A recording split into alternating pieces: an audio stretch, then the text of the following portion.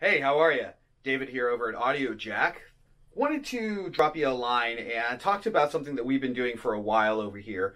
We've been creating augmented reality versions of Audiojacks. For those of you that aren't familiar with augmented reality, it's a way to take something and allow your normal experience to have a little bit of a heightened element to it, or to take something and augment it by your actual physical motion that can dictate and change something in a digital electronic landscape. And I'm sure a lot of you out there are going to be like, no, it means this, it could mean that, and it means a lot of things. But for now, just bear with me on this. One thing we've been doing is working with Bose for a long time on what they're doing in the augmented reality space. And we know they have amazing products out there across the board, but adding this augmented reality element to what we do here at Audiojack has been a huge game changer. There isn't a day that goes by where we don't get an email from someone saying, holy cow, this has changed my whole Audiojack experience. And so I want to talk to you a little bit about that for those of you that are unfamiliar.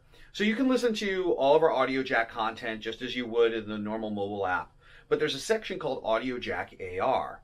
When you head there, you're going to swipe through some instructions that help you pair your device.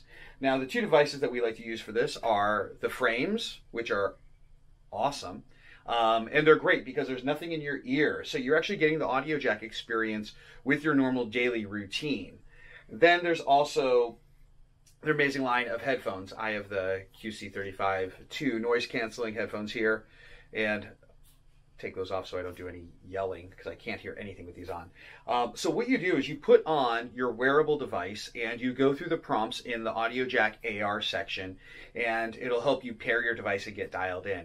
Once you're set with that, you're going to be presented with a list of Audiojack AR content. In here, we've taken some of our common, regular, old-fashioned Audiojacks and added a whole new level, and we've also created some new content for you as well. Starting with our flagship Audiojack, Live Forever.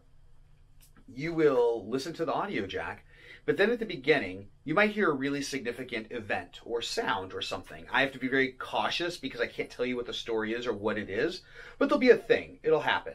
When you hear that, nod your head to the left or to the right and keep listening. Then you might hear something else. Nod again at those points.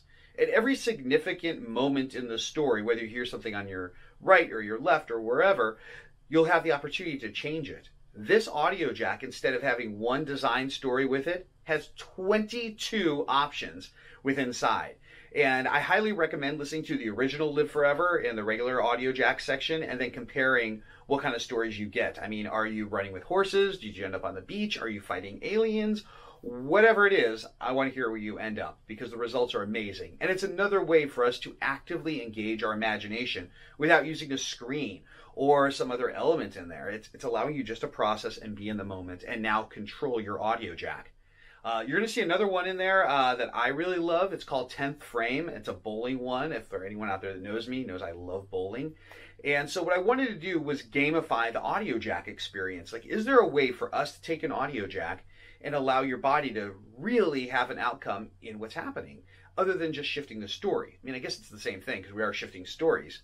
But with the bowling one, you'll go through the introduction, you'll get involved, you'll be in the bowling alley, and everything will be normal in there. There's no Audiojack or AR elements till that point of when you actually make your approach. So as you hear the approach happening and you're going to throw and release the ball, if you nod left or right at the right moment, you can get a strike. Or maybe knock down a few pins, or maybe end up with a gutter. It's all up to your skills, and you're going to have to try it a couple times and listen and see if you can actually get 3 strikes in a row. That's why we made 10th Frame, because we wanted it to last for a long time. Also, currently finishing up final work. I'm looking at my notes right now on the Golf Audiojack. We're doing an AR and regular version, and that's what you're going to start to see, is a complementary AR version for every Audiojack that we make moving forward. And we're currently going through our library and making Audiojack AR ones for to work with all your Bose products and other AR elements that are coming down the line. And now that we do have the Android version out, you know, we're making sure all of you guys are taken care of, and that's been great to hear your feedback.